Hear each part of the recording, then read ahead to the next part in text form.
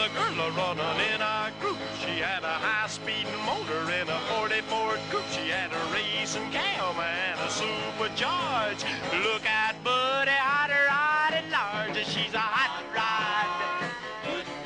She's a hot rod. She's my hot rod. AM 1420, 95.1 FM, WIMS, Talk of the South Shore. Big George joining us here on WIMS. What is going on, my friend? How's your day so far? Oh, I got to tell you, it's really nice out this way. I don't know. I heard your weather report earlier. I thought, man, we're going to get nice weather here. It's supposed to anyway. Well, supposed to have a 50 on Sunday. Okay. I'll take a 50 on Sunday. In fact, I'm taking sunny 40 plus today. Friday will give us sunny and 40. I mean, there are calling for a little snow and that wimpy freezing rain and sleet. Who cares? Right? A little wimpy freezing rain and get sleet. it out of here. Stuff that crashes all the cars. Right. And then Saturday makes driving absolutely treacherous. Well, here's the problem that you got. You know, when you're doing stuff and you look at all the craziness that's going on, you get below that 32 degrees. And then people start sliding around. That is what I'm most afraid of when I travel between Illinois, Indiana, and Michigan daily. Seriously, when it drops. I don't mind the snow. It's that ice you can't see. Snow? Yeah, exactly. That's By the way, scary stuff, and that all the traction controls and special electronics on your car in the world aren't going to stop you from sliding away. Thank you. I agree with you 100%. Not going to happen. Well, speaking of that too, also we're watching a big accident yesterday near Calumet Avenue. My ride in, it was in the 3 o'clock hour. These two semis collided, and it was brutal. And everybody's got a gape on both sides. And then you got all the craziness going on. But, you know, between these crazy winter storms, and I call it the 3 or 4 weather patterns of Illinois, Indiana, Michigan, you never know what to expect. But I know on Saturday mornings at 10 a.m. bright and early, that Big George the Carguy, executive producer, Tim Saldana, you guys jump on the air and you talk cars and recalls. What are we talking about this week coming up Saturday at 10 a.m., buddy? Well, we got our usual recalls and stuff, but there's nothing real bad there. Recalls have been going down this year, and it's a pretty good thing. But we do have more news in the Takata airbag business. Man, the Senate subcommittee has filed a complaint, and they're having a hearing with Ford.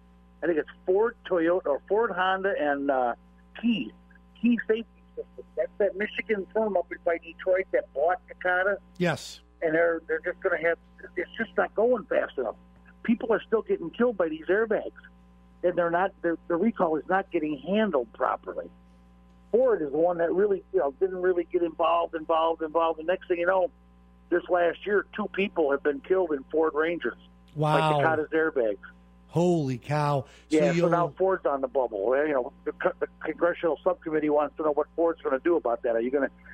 Ford actually came out with a please don't drive order on 33,000 old Ford Rangers. These are old, 2005, 2006. Unbelievable, Rick. The killer airbags are still out there, and they're still haunting us.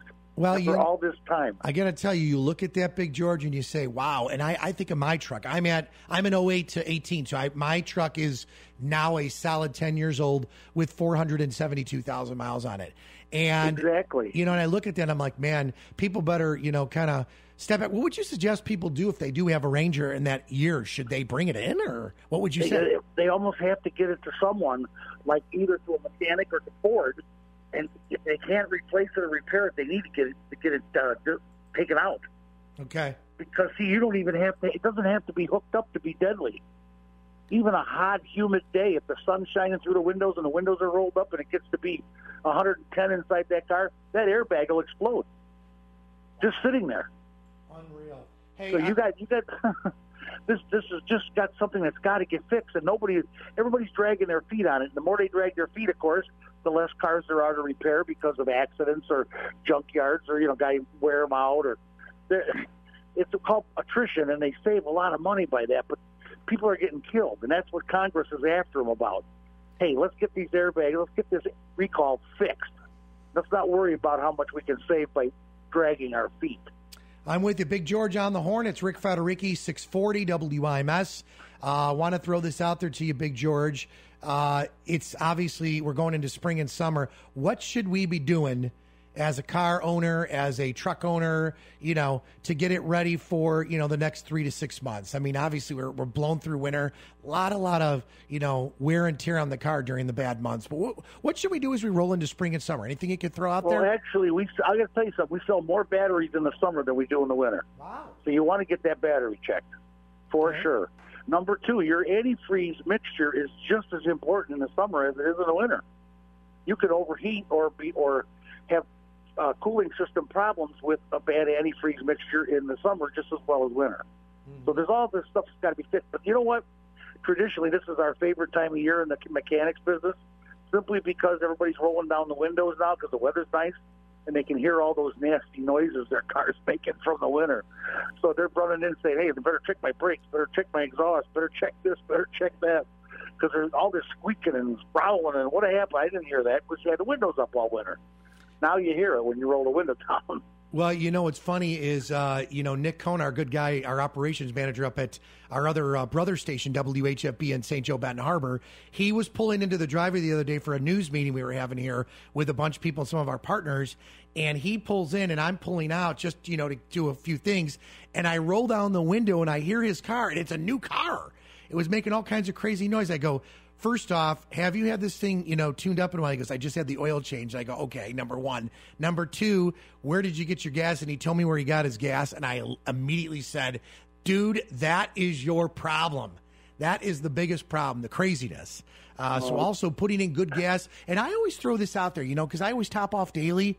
And when I'm doing 1,500 miles a week, about 50 to 60,000 a year on my truck, I always put in at least a tank or 2 of premium twice a month. And I don't know. Hurt. Doesn't hurt a bit, Rick. You have to mix that in there and get a nice clean burn.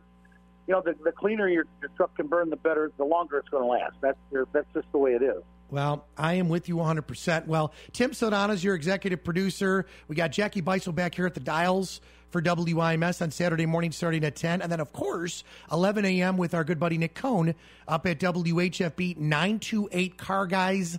Saturdays, we've got him on the dial, all 4 of our radio stations. And not only that, but on the live stream, the TuneIn app, Facebook Live. We do radio, TV, and it is great. Here's one for you. Here's an instant text. George, the battery in my truck keeps crusting over. Is there anything I could do to stop that? Thank you for the instant text and your answer to that, Big George. Well, you clean it up good, and then every so often, if you want a cheap way to fix that, I don't put those things on the absolutely do not put those little rings on the place where the anodes where you connect your wires and connect your cables. Those things are terrible. If nothing else, take a bottle of Coke and pour it on the battery once a month. It'll clean it up. It's funny you say that because when I went to Catholic school for all those years, the one time not only did I win regionals, went downstate and did, competed in the country, and this was in 3rd grade, the effects of pop on rust. And the way I did it was I took steel wool pads, poured the Coke over. Now, this goes back, I'm 51, so this goes back many, many years.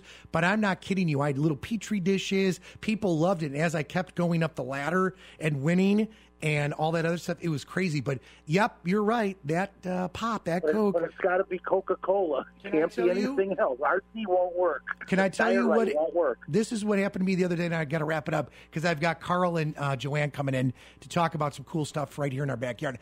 The other day, there was a small leak in our driveway. Someone had pulled up one of my daughter's friends. She was home from college, and they had a little clunker. So I go outside, and I see this oil spill inside of the, the actual outside. So I get over there, and I hose it. And then what happens is I use Coke because I've done that before. I am not kidding you. It came right up. Up. Clean it right up, I'm telling you. Absolutely crazy. And of course, she who will be obeyed, my lovely wife, she drinks that stuff like it's water. She loves Coca-Cola. I don't want to see her inside. No, water. That's it. Big George, we'll see you on Saturday here on the dial, 10 a.m. on WIMS, 11 a.m. on WHFB, okay? Absolutely, my friend. Rock on, man. You too. See ya. AM 1420, 95.1 FM, WIMS, Michigan City, a Girard Media Company, streaming live at WIMSradio.com.